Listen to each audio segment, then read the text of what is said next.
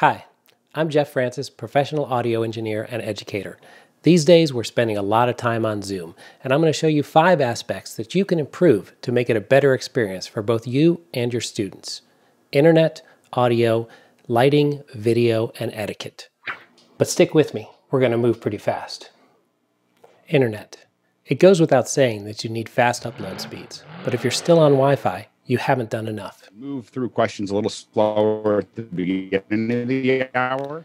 Did you hear and see that little glitch in the audio and video? That's a microstall, and it happens on Wi-Fi all the time.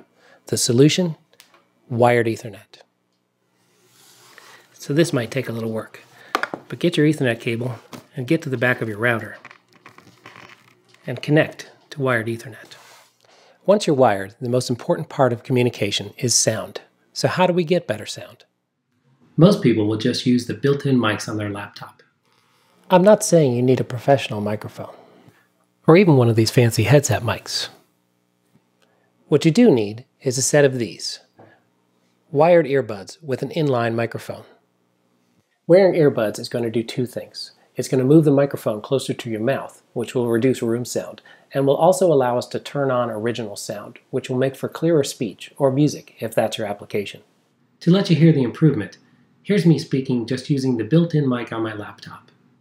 Now instead, wired earbuds with an inline microphone. A simple solution, and probably something you already have at hand. Let's take a quick dive into the Zoom audio settings, which can be accessed right next to the Zoom mute button. While we're here, check the box that mutes your microphone when joining a meeting. That's just good etiquette. Then go to the Advanced tab and check the box to show the Enable Original Sound button.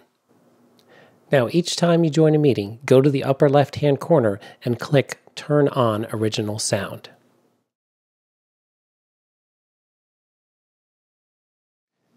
Lighting. Even the best cameras can't work without light. And if the lighting is behind you, you'll be cast into darkness.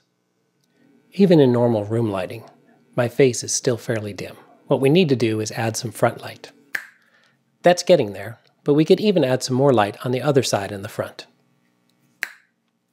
That looks good. Maybe now to dress up the background with some color. Remember, you want the bright lights in front of you and not behind you.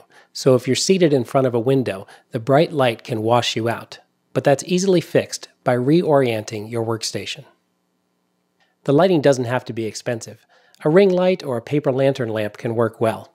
And if you find the light is too harsh, try bouncing it off the front wall. Once you have good lighting, your computer's webcam should be sufficient. From there, it's all about framing. So make sure you sit in the center of the frame and don't chop off the top of your head or your chin. Raise the camera up to eye level. If you're using a laptop, that may mean a laptop stand. And if you're connecting from a phone, be sure to turn it sideways so you're in landscape mode. And get a stand. Don't try to hold your phone throughout a meeting. Now that your shot is framed nicely, take a look at the background. Make sure there's nothing distracting back there. What about virtual backgrounds? Well, just don't. Trust me, just don't. Just like every community, online communities have their own etiquette. They may vary slightly, but there are some hard and fast rules. Mute when you're not speaking, and definitely be muted when you come into a meeting. Raise your hand, either your physical or digital hand, when you want to speak and wait to be called on. And when speaking, be sure you look into the camera, not down at your screen. I hope these have been helpful. Once you get the basics down, there's plenty of room to invest to improve your microphone, camera, and lighting. Good luck.